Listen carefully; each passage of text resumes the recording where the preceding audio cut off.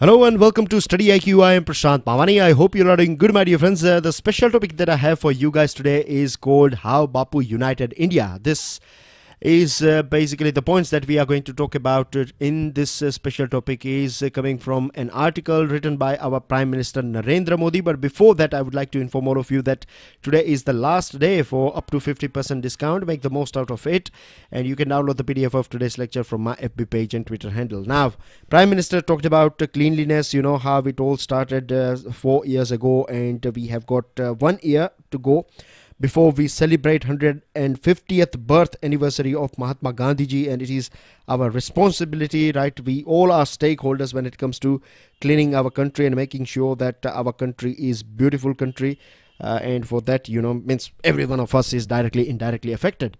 If we are living in a clean environment, then it is going to impact our health in that way. It is going to bring more tourists in our country, more economic opportunities for all of us and things like that.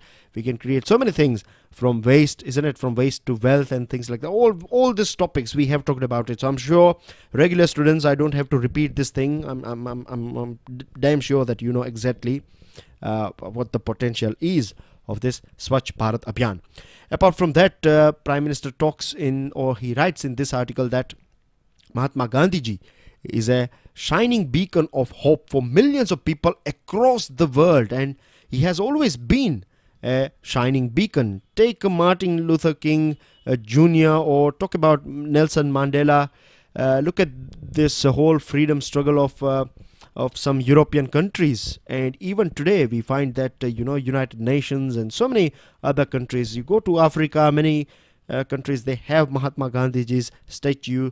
Outside the British Parliament as well, you find Mahatma Gandhi's statue. So this man has inspired so many people around the world, and this is the reason why he's respected around the world even today, and he will always be relevant. And I'm sure if you find a question in your mains examination or in your descriptive examination asking you to explain how or why Mahatma Gandhi ji is relevant or his ideals are relevant even today, then I'm sure from today's discussion you'll find so many important points that will directly help you. You can just stick some of the items from today's discussion, and I'm sure it will fetch you good marks, because we are going to analyze it, and on the other side, these items are written by Prime Minister Narendra Modi. So of course you can say that Government of India is talking with us directly or communicating with us about the importance of Mahatma Gandhi ji. Now, Sardar Vallabhbhai Patel, in his words, he said that India is a land of diversity. If there was one person who brought everyone together, made people rise above differences to fight colonialism and enhanced India's stature at the world stage, it was Mahatma Gandhi ji, no doubt. In today's world, we find terrorism and radicalization and extremism and mindless hate and all these things. Do we have any weapon to fight against this thing? It's not your AK-47 or your missiles. We are talking about this ideology, and you can hit or eliminate this extremist ideology with only a positive thing, and that is peace and ahimsa. Right? It may sound a bit utopian, but the reality is that if people in a society, if they are peace-loving people, if they are non-violent people, then political leaders as well as our police personnel, our army personnel, all of us, will have this bent of mind. Our tilt will be towards peace. And of course, if you are, say, for example, let me throw some light on violence and non-violence. If our soldiers are protecting our country, right, if some intruder with a gun or bomb, if he or she is trying to enter our country, and if he or she is trying to kill some people in our country, and if you are hitting that person, if you are killing that person, then that's not violence. That is called self-defense. Violence is what they are doing to us, what British Raj was doing on us, or when you hit a small kid who is weaker, who is smaller in size, who is weaker than you. If you are, physically, mentally, emotionally, economically, if you are doing something bad with someone, particularly who is weaker than you, and generally speaking, what we find in today's world is people will be bullying someone who is weaker than them. You will never find someone bullying a person who is stronger than that person. So this is you can say cowardice, violence itself. The root of violence is in fear, is in cowardice. Only a person who is weak will harm someone who is weaker than that person. So that's the main root cause of violence. So you can say the mother of violence is fear. Fear, or you can say cowardice is the mother of violence. That's what I understand, because I have never seen a strong person. A strong person will never prove or will create fear in you. In fact, a strong person will create strength in you. That's a signature of a strong person. We meet so many people in our everyday life. When we interact with most of the people around us, we find that most of the people are engaged in, or they are in this try to prove how good they are, right? But very few people out there are there. When you meet them, they will make you realize that how good you are. Rather than self-praising, they would be touching all those things in your life that will make you realize that you are unique, you are good. And this was one of the most unique quality of Mahatma Gandhi ji. He has worked for climate change 100 years ago, you can say, because he was talking about 1909. Back in 1909, he talked about human wants and human greeds, about needs and wants. If you are from management background or commerce background, then we used to or in this programs they teach you a very basic definition of or difference between wants and needs. Right? Needs are all those items like clothes, food, health, education. All these things are our needs. But wants are unlimited. We want this thing now, then we want that thing, and this will never end. This is never going to end as well. So we need to rein our greed and wants, and we have to just stick with our needs. And needs are more than enough. If you need a car, that's fine, right? If you need a car, it's fine. But then after having one car, you are thinking for another one, and then you want a bigger one and more fast. And so this is never going to end. If it's your necessity, that's fine. If you are having a mobile phone, it's fine, right? Get the best one if you can afford it. But once you get it, then make sure you are using it. You are not just chasing after every couple of months, you are changing it. This is, I would say, it is a sort of misuse of resources that we have, and it is going to create more and more strains, because every time you are asking for a new product, a tree is chopped off somewhere, a sort of mine is, mined. You have to, do so many things to create a product. So we have to be very much conscious in today's world, particularly in this era of climate change and environment degradation. So Gandhiji used to, talk about all these things 100 years ago. So you can imagine how innovative he would be, isn't it? He has touched sanitation at that point of time when casteism and all these things were quite prevalent. He used to clean his own toilet. And now you'd be thinking that why he was cleaning his own toilet? Because he was a person who was thinking about someone else as well. I have heard this thing that in Japan, if you use a public toilet, then you have to make sure that you hit that liquid toilet cleaner and you brush it before you leave. And this indicates, that the person, this is a sign of a selfless, you can say, or a very caring society or a caring individual, that you think about someone else, that after you, someone else is going to use it, and you cannot leave it in a bad state. So this was his, vision. This much sensitive he was. So he's definitely inspiring, isn't it? In this way, I hope all these things are making sense here. It's not like a bhashan or something coming from my side only. I want you guys to think about it. I'm analyzing his personality as well, along with the points that we find on our screen. He used to talk about, and not only talk about, he used to take great care to ensure that this unclean water of Sabarmati Ashram is not entering into this Sabarmati river. And today we find these reports that out of 320 rivers in our country, some 304 rivers are polluted and all these things. Just imagine if we would have learned at least 5%, 10% from Mahatma Gandhi ji, then things would have been different, isn't it, when it comes to river conservation or protecting our rivers. Back in 1941, Mahatma Gandhi ji wrote constructive program, and it was revised by him in 1945, and in this constructive program he talked about strengthening agriculture, rural development, enhancing sanitation, promoting khadi, empowerment of women, in economic inequality. And observe the programs that are run by today's state as well as central government. You'll find everything, right? All these points that were discussed by Mahatma Gandhi ji some 70, 80 years ago are still relevant today, are still important today.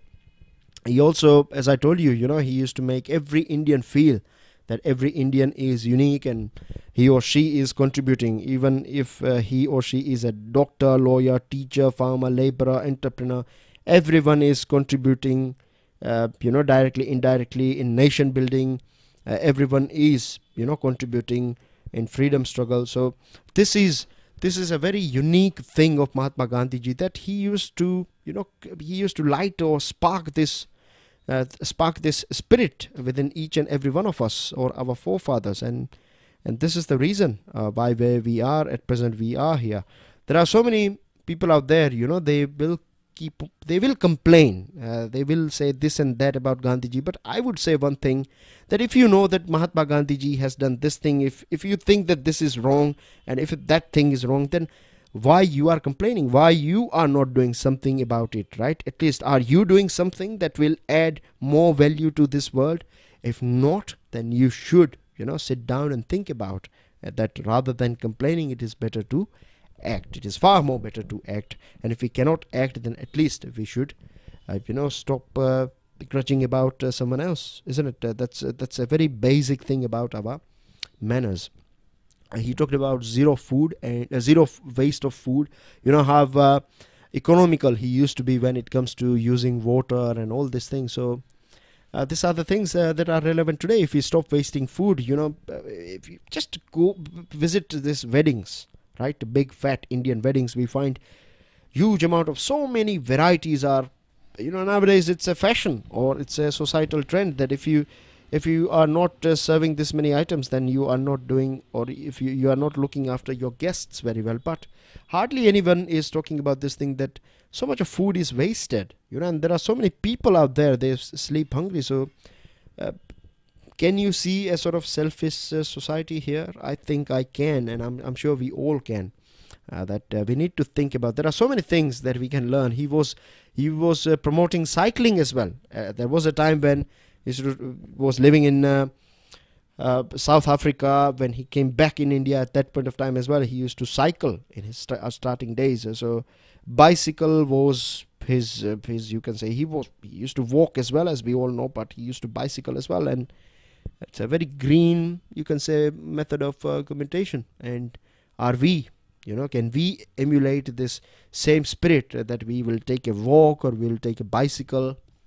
Can we do these things? Right. So again, so many questions, and I'm sure many of us will not, match up this standard of Mahatma Gandhi ji when it comes to environment, when it comes to thinking, when it comes to selfless, care about society and things like that. So festival seasons are just around the corner, and we can, buy things that are made from khadi and things that are made by people of our country, particularly poor people, and we can gift all these things. And if we do this thing, then we are going to light, or we are going to provide economic opportunities to so many poor people of our country.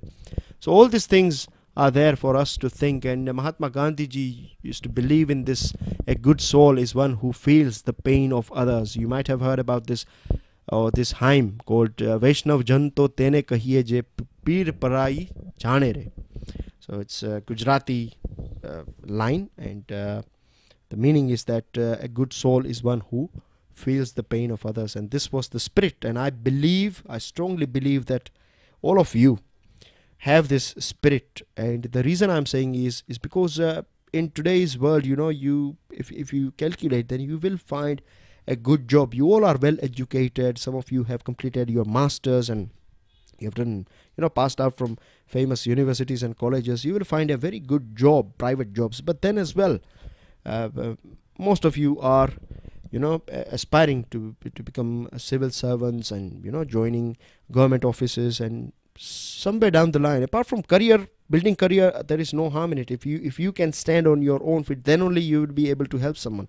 So it's not negative thing, but I'm sure that all of you have this spirit, to serve our country, and this is a unique thing, and this is what Gandhiji and other freedom fighters were, trying to achieve. That youngsters one day will have this spirit, and we have it. So at least we can say that in terms of this seed, yes, we have it. Now we have to make sure that we start delivering fruits as well in terms of nation building.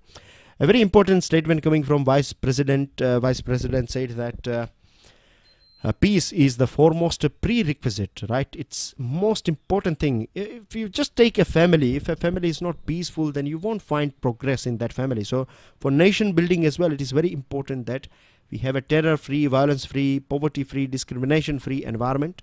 And he also talked about this thing that we need to, we need this combination of science and spirituality, which we used to find in Gurukul education. We can have it today, and if we have this thing, then we will be generating a new human being, a new, you can say, a new human being, a new human capital will be generated for our country if we marry this science and spirituality with each other in our education. ISA, International Solar Alliance, very important topic here. Few facts for you guys. So far 68 countries have joined this one, and it's an international intergovernmental organization to promote solar energy. Of course, 121 countries are part of it. ISA targets to produce 1000 gigawatt solar energy by 2030. India has committed 175 gigawatt by 2022, and the first assembly of this International Solar Alliance was inaugurated by our Prime Minister Narendra Modi. Secretary General of United Nations was present here, Antonio Guterres, and Prime Minister said that from last in the past 150 200 years mankind has depended on fossil fuels for energy, but now this is the time that we need to move on to switch over to this solar, wind and water, or you can say renewable source of energy. He also said this thing, and this is very right, that after maybe 50 60 or maybe 100 and 200 years after today's era, in future, when human beings will be talking about today's 21st century and most important you can say milestone that has worked for the welfare of mankind, then of course International Solar Alliance will be at the top of the list. He talked about climate justice. He also said this important statement that a time will come when this OPEC will be replaced by ISA as a key global energy supplier. He talked about Paris Agreement. He said that how this whole thing was started or announced in Paris Agreement time. At that point of time, Francois Hollande was the president of France, and together Prime Minister of India and President of France declared this ISA, and 40% of India's total energy requirements by 2030 will be coming from renewable energy. He talked about 3 Bs: biomass, biofuel and bioenergy. And he also talked about this storage of energy. He said that power generation is of course important, but power storage is also important, and for that India is working on this National Energy Storage Mission. Prime Minister was awarded Champions of Earth Award. This is the highest environmental honor from United Nations, and this is a big thing for our country. Of course, he talked about 4 Ps, that if we want to save and protect and develop our environment, make it a bit more healthy, bit more beautiful, then we need 4 Ps. We need political leadership, we need public funding, people's participation and partnership between various different countries. Home Minister had a meeting with farmers leaders, and farmers are not happy with certain things like NGT's order of banning 10-year-old diesel vehicles, and this is a thing on which farmers are not happy. They are not happy with some remuneration, or this not remuneration but compensation that they get under this Pradhan Mantri Fasal Bima Yojana and things like that. So Home Minister had a meeting with these farmers leaders, and we have talked about Home Minister or Government of India has said that it is going to review this NGT order, as well as all those items that are used by farmers for agriculture production will be reduced or kept under the slab of 5% under GST. For that, a proposal has been forwarded to GST Council.